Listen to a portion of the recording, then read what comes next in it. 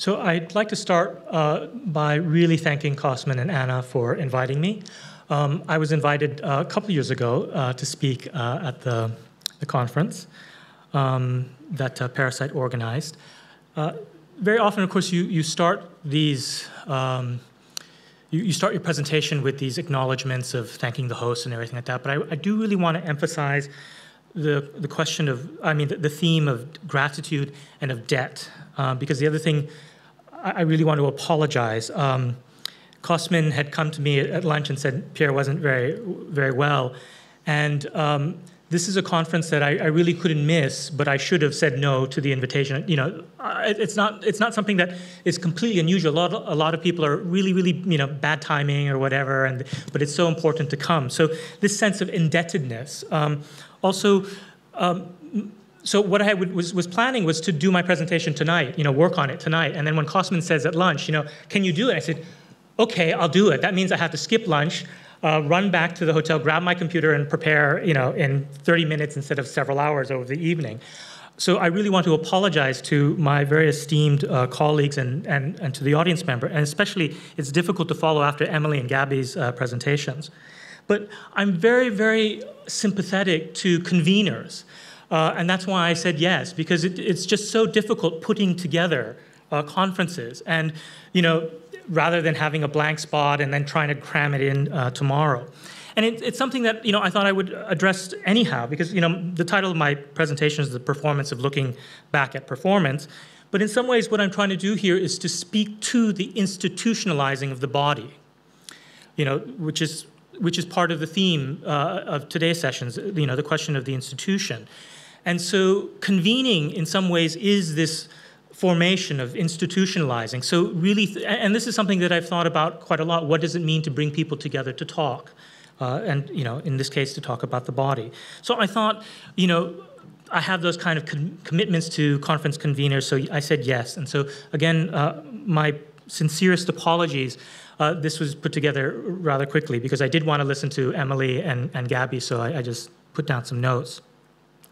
Now, when I say speak to the institutionalization of the body, I guess what I'm thinking about here is a sort of shift in emphasis. You have the body as an object of study or the body as a site of questioning. And so when you're convening around this term, the body, I want to sort of emphasize the latter, the body as a site of questioning, rather than this body as an object of study. Now, one of the things, of course, is that the body is located. Now, if you'll forgive me further and indulge me and allow me to speak a little bit about myself. Yeah. Okay, no, that's just a man to hang for. Just leave her up there. I'll talk about her in a second. So just to say a few things, to update my CV, as it were, Anna so kindly introduced me and mentioned that I have a job as Deputy Director of the new Center for Contemporary Art in Singapore. I don't. I lost that job a couple of months ago, and I continue to work there as a volunteer. Hopefully I'll get paid eventually. But the situation is this. I am a Malaysian citizen from Malaysia, and I've lived in Singapore for 20 years now. And I've lived there, and I had a permanent residence. But a few years ago, they took it away. They don't really explain. They just do that. And so for the last few years, I've lived as a tourist. Now, Malaysian tourists have this special condition where, because Malaysia is right next to Singapore, and if you just come in and out every day, you might work illegally. So they want to make sure that Malaysian tourists have to be outside the country. So I end up traveling every couple of weeks and staying away, like 1 week a month or anything like that. So when I got the job, when Utameta Bauer appointed me as her deputy, we tried to get me an employment pass. And it took 4 months before they said no.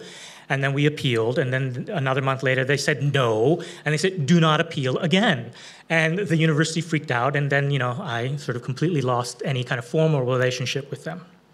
Now, I say this, maybe to get some of your sympathy so you'll be more sympathetic to me when I have this unprepared presentation. No, but actually, the point really is, in talking about the self, I'm not trying to address my specific conditions, but to really talk about, conditions more generally, to generate empathy across positions. So this whole thing about being a tourist in a country that I consider my home, I've lived in Singapore for 20 years, and it's I have attachments to there. I don't know why, but now notice. So I talked about being a tourist in my own home country, and notice I didn't use the word exile. My problems are really very petty in comparison to someone in exile. I can come in and out of the country, and actually no longer with anxiety when I wait for them to let me in the country.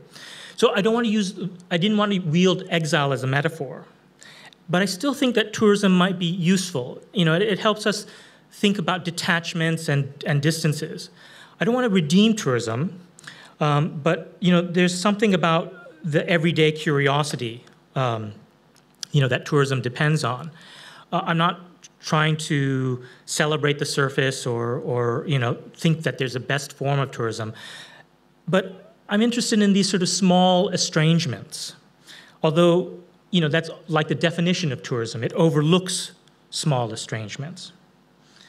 I've been involved in Singapore for the arts community for the last 20 years, but I've become increasingly estranged by my present circumstances. I've been made into this sort of tourist where I'm newly discovering what it means to be a regular visitor who is not a citizen, but who can enter casually and easily, but is not at home. So this I hope is one wants to take advantage of the perspectives that you're handed. So in some ways, this theme will inform a little bit of what I'm trying to think about.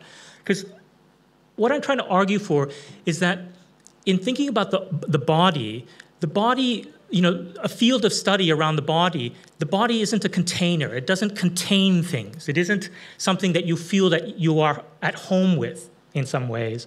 But nonetheless, you have this interrogation of it. You have some kind of attachment to it. So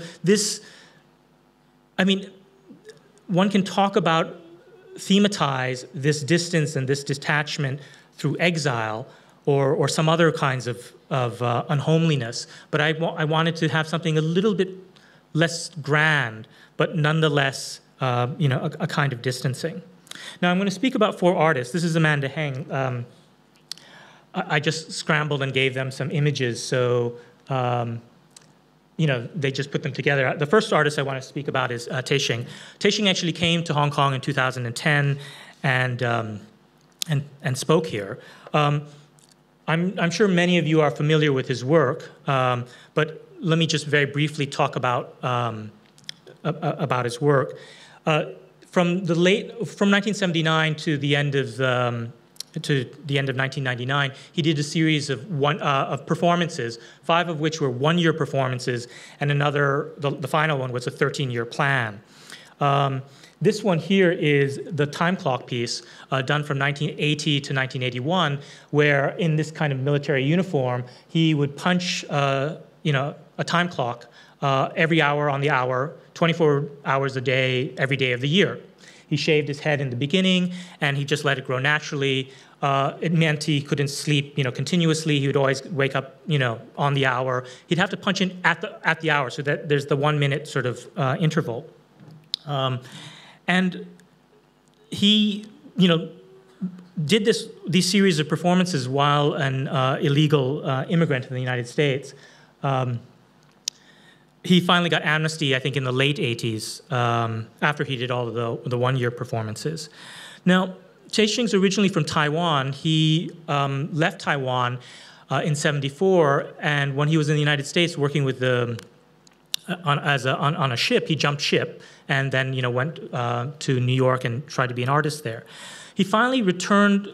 When he and Adrian Heathfield put together this book, Out of Now, and when they translated it into Chinese, then he decided to do a lecture tour in Taiwan. And he's never spoken in public in Taiwan until 2012. And I was very fortunate to be part of this lecture tour with Tay Shing. So it was Adrian Heathfield, Tay Shing, of course, Gong Jiaojun, the translator, and myself as, we went to the Fine Art Museum, to Tainan, and then back to the Taipei Academy of Fine Art. Now, we had been doing the same thing, Taixing would talk, Adrian would talk, I would talk, Zhao Jun would convene a discussion. So we did that, and then in Taipei, Fine Art College, we thought to mix it up a little bit. So Taixing would talk a little bit, then Adrian would say a few things, Taixing would talk again, and then I would say a few things, rather than repeat this sort of a relay race that we had done. Now, after a while, this woman in the audience in our third presentation, she asked a question, or she raised her hand to make a comment. She said, there are two movie stations, cable movie stations in Taiwan, HBO and Star Movies. And HBO is so much more popular because they don't have commercials. So could you and Adrian, stop being commercials interrupting Taixing? That's what she said.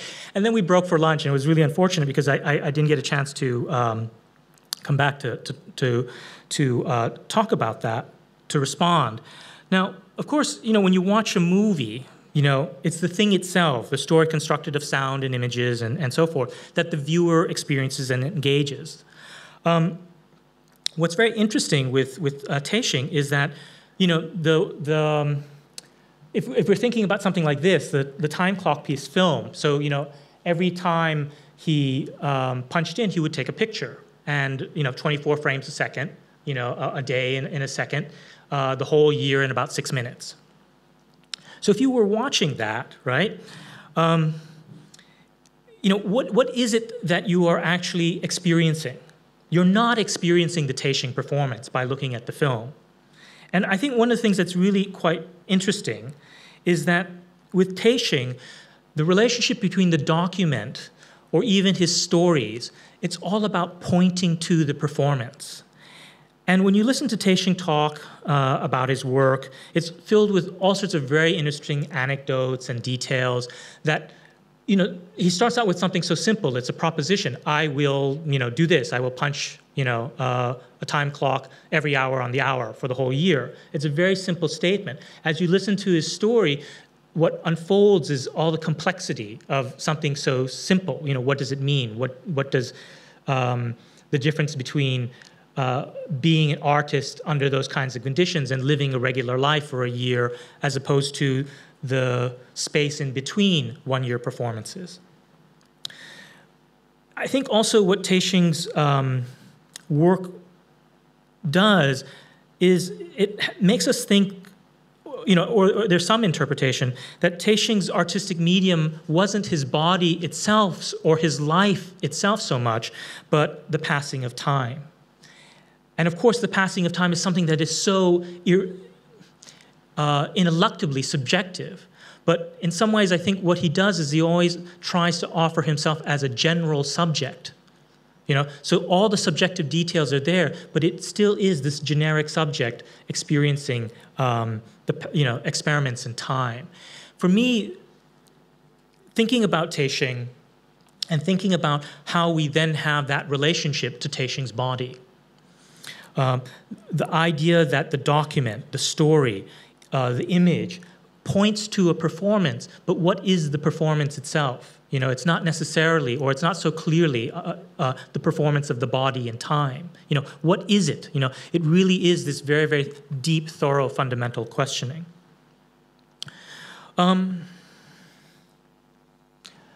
Sorry, now I get back to Amanda. Okay, so the other artist I want to talk about is Amanda Heng. And in my talk 2 years ago, I mentioned Amanda, so I'm repeating myself here. But that's also another theme of mine, is this idea of the repetition of performance, or the repetition of telling of performance. So Amanda did a performance in 2000, and we met at a theater space, and then from the theater space we walked to a hawker center food court. And the performance was called Walk with Amanda.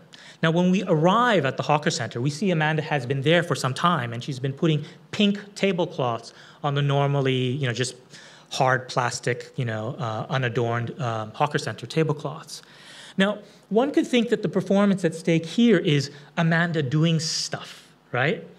But what I found very interesting, and I think it's an opinion shared by a number of people, is that when we arrived, we came from a theater company. We were paying audiences.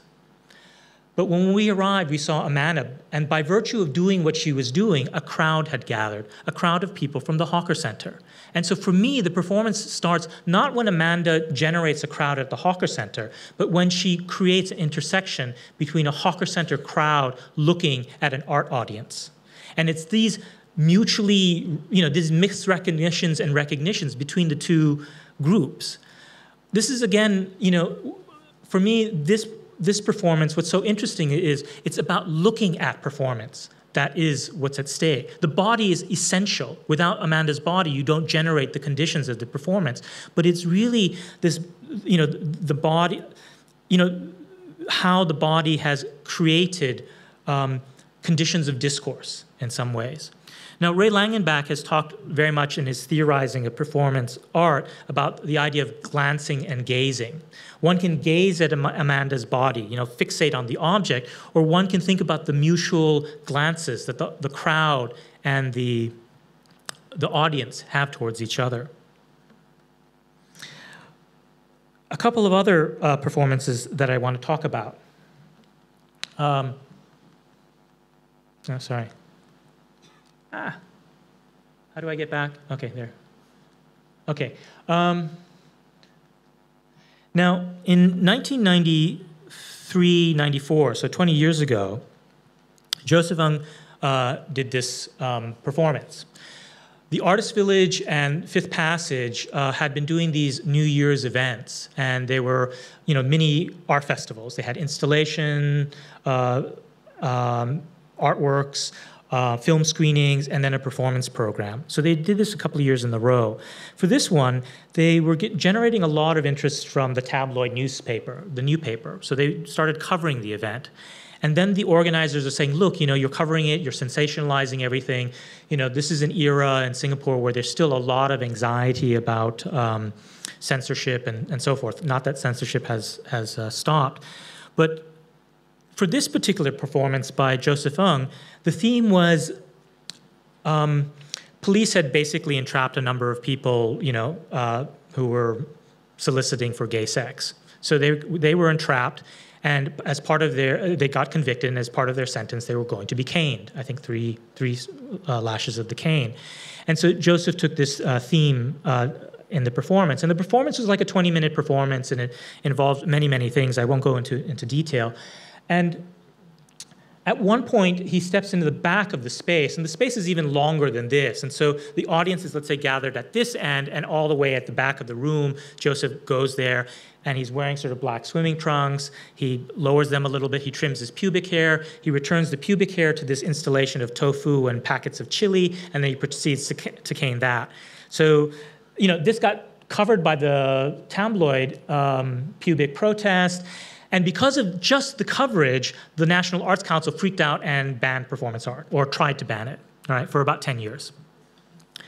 Now, Liu Zihan started doing, so the performance was very, very controversial. A lot of people in the arts community trying to show, how quickly they would get on their knees and kowtow to the state, was starting to condemn the performance, having not seen it, and just on the basis of this kind of salacious reporting.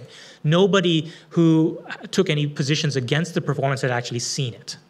But nonetheless, this sent shockwaves in the arts community in Singapore. Zihan, more recently, has been doing a reenactment of the performance. Now, what happened was Ray Langenbach had filmed it, right? But this film, then he deep-sixed it. He hid it. But during the trial of Joseph Weng, because he ended up getting convicted for obscenity, he had an affidavit that tried to explain the performance. So from studying the film and his memory, he wrote down a script of it, what had happened. A lot of the contestation over the performance and censorship of it was that it was unscripted. This anxiety that there was spontaneity in art, and the government just couldn't handle it. So Zihan was really interested in reading the script out loud and then following the script. And it was this idea that a performance that was supposed to be unscripted and it had its charge, all of a sudden by just reenacting it. Now, he did this in school in Chicago, he had done it in Singapore, and then he did it as part of a theater festival. The same theater company, actually, The Necessary Stage, that did presented Amanda's earlier. And very strangely, there was another set of controversy over Zihan's performance. It was so funny that the same people that supported Joseph Weng were supporting Zihan, but it was different people who were now very anxious. They were thinking about the commodification, the way that maybe Zihan was trying to vampire off the fame or the notoriety of Joseph. But they really didn't seem to understand, I think, Zihan's motivations. Now, Zihan then restaged it. He did this in Chicago, so this is him doing it in Chicago at the School of the Art Institute, and this is him doing it in Singapore at the substation, where I used to work. And that's the red packets and the tofu and the caning and so forth. Zihan did some different things. But during his presentation at the substation, what he did was he read the script, then he reenacted it. But he reenacted it not according to his script, but to his reenactment in Chicago, the film of which. He was almost like playing against the film. It was almost like this hall of mirrors of representations. The other thing that Zihan did was he read texts from the period, the 90s, when all the newspaper was having all these kinds of condemnations of what Joseph Weng had done. And I lived through all of that, and I was a very engaged actor in all of that. And it was shocking to me, because back then I knew that whoever wrote these stupid columns defending the government, they would have history bite them on the ass really soon. And it's very funny to live to that moment 20 years later when, the people who said, yes, we shouldn't do these things, art must be very patient. What a fucking idiot you were to write it back then. And you can see that happening in that space. So that experience was really quite interesting. And then Zihan played for the first time Ray's film document of it. And what's really interesting, yeah, thanks, I see the 5 minutes, is how for all the charge of Zihan's body at the substation by reenacting it, there was part of the performance where Joseph burnt a cigarette into his arm, and Zihan did the same. It was the film, I think, because the film hadn't been ever seen in public, that had a certain kind of charge. So it's these sort of images and representations of the body. Now, I don't really have a conclusion. If I had this evening to think about all these things, maybe I would have. But let me reiterate my purpose. I've talked about visualizing the body, and by saying the performance of looking back at performance art, this whole looking sort of privileges the visual. But I hope my examples here, with Taishing Hsieh, Amanda, Joseph Weng, and Zihan, I've showed that I'm concerned precisely with interrogating the limits of looking. I've also talked about distancing, the idea of trying to, what is Zihan doing by thinking, looking back? Is he trying to remember a performance, trying to recuperate? I think those kinds of questions come up about how we think about remembering and the distances involved there. I'm not only just wanting to privilege distances because of the violence of the state, but also the very process of thinking through, what we've done. Lastly, Adrian Heathfield uses this word to talk about Taishing, the untimely. Taishing's the title of his book is Out of Now, meaning it comes from the now, but it's also somehow outside of the now. It has that wonderful double meaning. So Taishing's untimeliness. And as some of you in the audience know, Joseph Weng has moved away from Singapore, and ironically, he's become actually a very successful art professional and a gallerist. I'm sure the Singapore government sometimes all they really care about is if you make a lot of money, we'll forgive you. I guess, by framing a little bit my own sort of situation, but obviously, it comes up many, many times throughout the artists that I've talked about, Taishing and Joseph. The unhomely has also been this kind of perspective. So, these ideas of the untimely and the unhomely in terms of how we're questioning the body. So I'll just leave it at that. Thank you very much, and thanks for your indulgence.